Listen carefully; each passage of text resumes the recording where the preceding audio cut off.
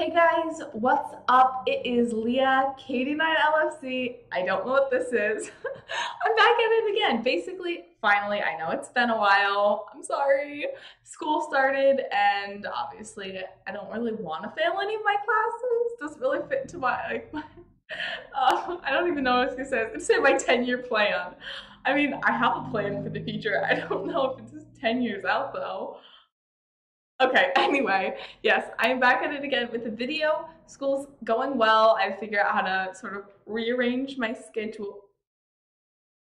And so I should be able to do weekly videos again, which I'm so excited about. Also, I don't know if you can tell, but I'm a little excited. I got my DX Commander built, which means I can do a POTA, which is super...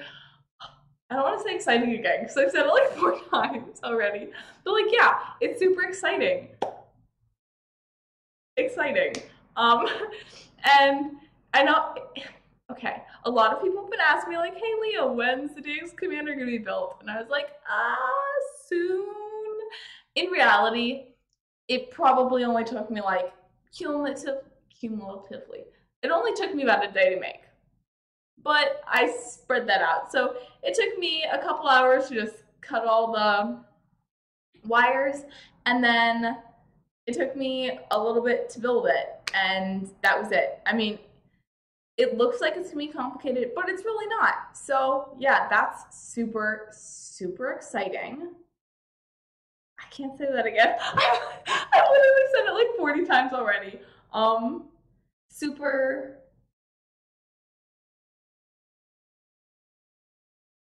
I was gonna say exacerbating, but that's first of all, it's not a word. Second of all, exacerbate is not what you want. But yeah, I got the video recorded. The DX Commander is working beautifully. I mean, I did have a little bit of trouble like trying to figure out how long the 40-meter element was gonna be, but when I first tuned up the 15-meter and the 20-meter, just like first cuts, no nonsense, no anything, it was 1-to-1. Pretty much all the way across. So that is okay. Why don't we just get into the video before I have any more opportunities to say exciting? Okay, so here we are. You can see this is the final setup. This first part we are going to, well, I am going to be showing you how to measure and cut the wires, and I'm also going to be showing you all the soldering. Second part, I'll be showing you how to build the finished product. So let's get into it. The first step, as you can see me doing my little dance over there, is to cut all the lengths. And you get 2 of these big bundles of wires. Do not get them tangled up. It takes so long. As you can see here, I have my tape measure, and I just have that laid out to the length. If you go to his user guide, it will tell you using the metric system, so I had to do a little bit of conversion. Don't forget to add in the amount you have to fold over at the end to attach the element to the doingy string, cord, whatever it is. So right now I am measuring out and I'm cutting the 15-meter element. I did choose to do three elements on this. The 15-meter because I never use 15 meters. The 20-meter because I love doing POTUS on 20 meters, and also the DX is great. I mean, it is a DX Commander after all. And 40 meters because I may or may not be guilty of operating 90% of the time on 40 meters. Yeah, so there's the 15-meter element done. You can see I wrapped it up with the label maker's labels. So I labeled each of them and wrapped them up so they wouldn't get all tangled together. And so I know which one was which at the end. And that actually worked pretty well for me. By the time the labels started falling off was when I was attaching them. And then I didn't really need the labels. I just did new ones right at the bottom. And those have stayed on pretty well. Here I am cutting the 20-meter element. And for some reason, I'm ridiculously quickly wrapping that thing. I mean, it is 4 times speed, but also I'm showing off my pro skills, okay? My pro skills. So, I did have enough of the wire to do all three elements. The 40 meter element, this is the one that I'm doing right now. I sort of went all the way up the tape measure and all the way back down because I wanted to stay in frame. This was the one that I had some trouble with. I had to go back and trim it quite a bit, but I don't know, there was a couple different numbers within the user guide. I will show you at the end sort of how many inches below the guide plate the 40 meter element ended up being, so you can get a measurement that worked for me. With these, you don't have to be incredibly specific about like which one, like not which one, how long they are. I mean, it's important that you're not too far off, and you definitely don't want to be too little, but you can always do little trimming, and that's always an option. So don't stress about getting it like down to the 1/10 of an inch perfect, because in reality, I mean, all sorts of things come into play on how well your antenna does, your propagation, your location, other things that end in TION. Also started pouring. I hope you can't hear that in the video. The 40 meter element, I don't know, it was probably the hardest to do just because I got it all messed up. But in reality, none of this took me very long. I mean, you lay it out, you cut it. You lay it out, you cut it. The radials took a lot longer than the elements, and you'll see me start to work on the radials later as well. Ooh, that lighting. Also, Dad asking me, hey, are you filming? And me, yes. Him, okay. You can see it right there. What was I saying? Oh my gosh, I completely forgot. Voiceovers, not my strong suit. There is the third element done. Radials. Ooh, why they take longer. Ooh, the chicken. Okay, we're going off on a tangent about the chicken. We just got chickens, and they've literally been all over our yard. And this one chicken, you'll see her in every part of the video because she was just obsessed with me. And yeah, she's super adorable. A little camera shy. I don't know if you can tell, but yeah. Now back to the radials. The radials were, like I said, probably the most time consuming to make. There is 6 in each bundle, and there's a total of 5 bundles. So lots of cutting, 30 different ones. Making sure that you have the correct number is beneficial. There's number 1 done. Repeat 30 more times. Yeah. And I am just using a standard pair of wire cutters there. Nothing too over the top or crazy.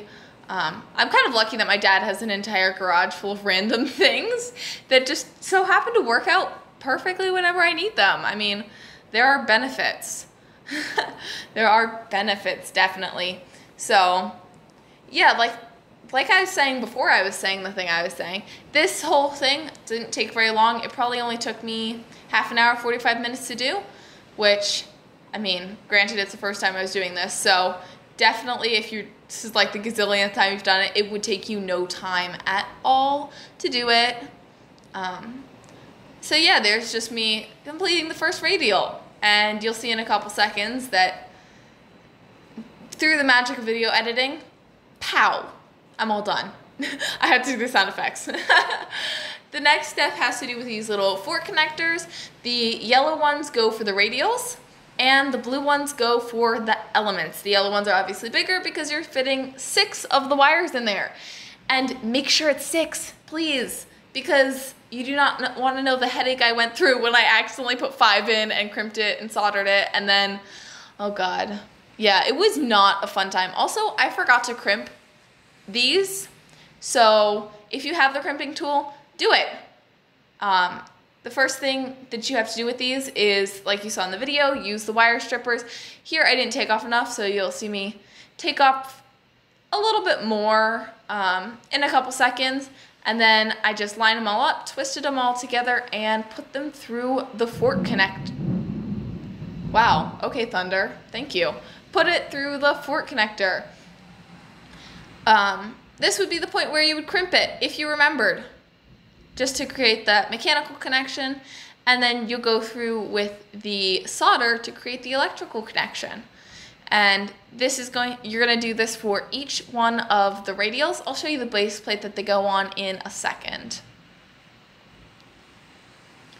So here, I don't even know what I'm doing here. Just testing to make sure if it was warm. I don't know. but then I get all my soldering gear out. Well, I say mine. It's really my dad's. This video is sponsored by Temporarily Offline, my dad, for giving me all the tools necessary. You can see I have my little wire winder. I have my thingy-mabobby, my helping hand thing, and you just solder it.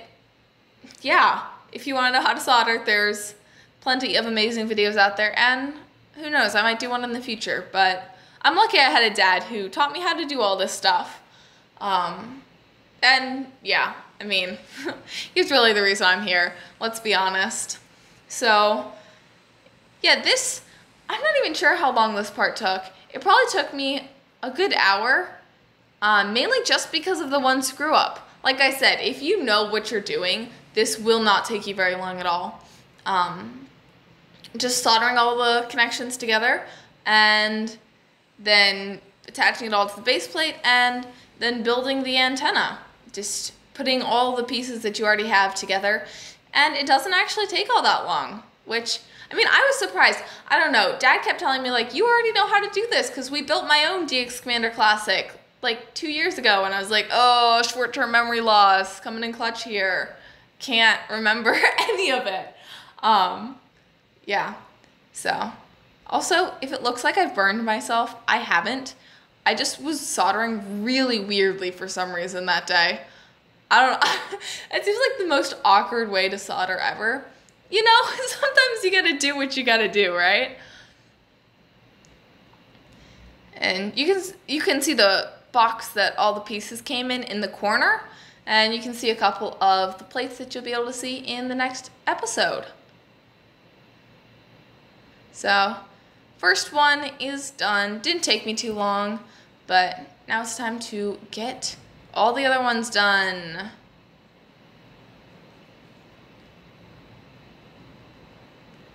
And you can see I still have it all like wrapped together with the label.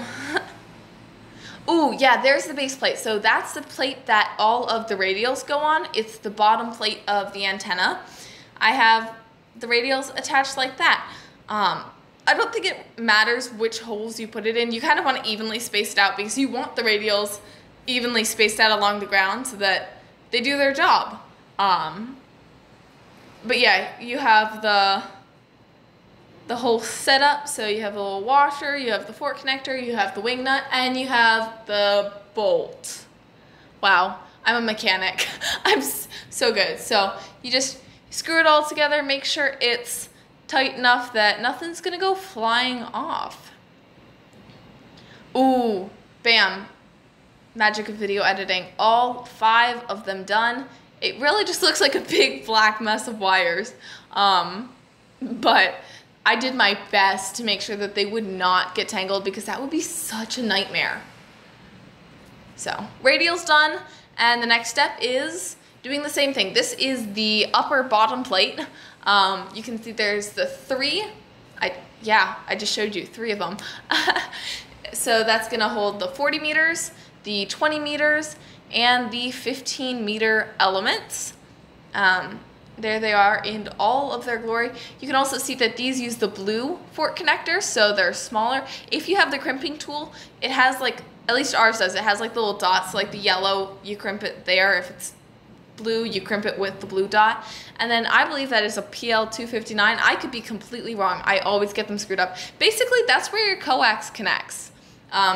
Very helpful to have. That just gets screwed on just the same as everything else.